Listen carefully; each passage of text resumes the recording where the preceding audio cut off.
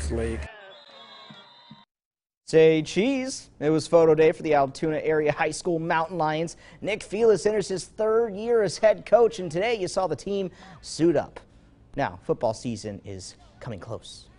We had a great week, so kind of is a way to reward the kids for a hard work week, and we're just kind of excited to put the uniforms on. And once again, it's another step closer to the season opening, which is officially on Monday, and then obviously in a couple weeks we're home here against Hollidaysburg. Everyone on the team's pretty much excited. We can't wait for the first game. Hollidaysburg, it's a big rival. Stands are going to be packed. Everyone's pretty much excited.